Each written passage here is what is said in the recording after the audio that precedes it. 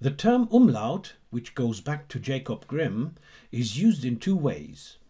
On the one hand, it denotes a special kind of vocalic change in many Germanic languages whereby a vowel is pronounced more like a following vowel. For example, take the back vowel U and the front vowel I. Pronounced in succession, we get ui.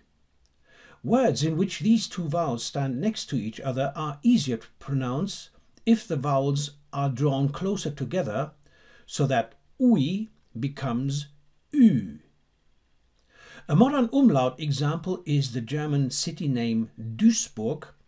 Historical examples can be found in some English plural forms, for example in Mais, which goes back to the West Germanic prototype Musi, which changed to Mus by means of umlauting. In German, the term umlaut is also used for those characters in the German alphabet that denote sounds which resulted from historical umlauting operations. Ä as in Männer, Ö as in Flöße, and Ü as in Füße.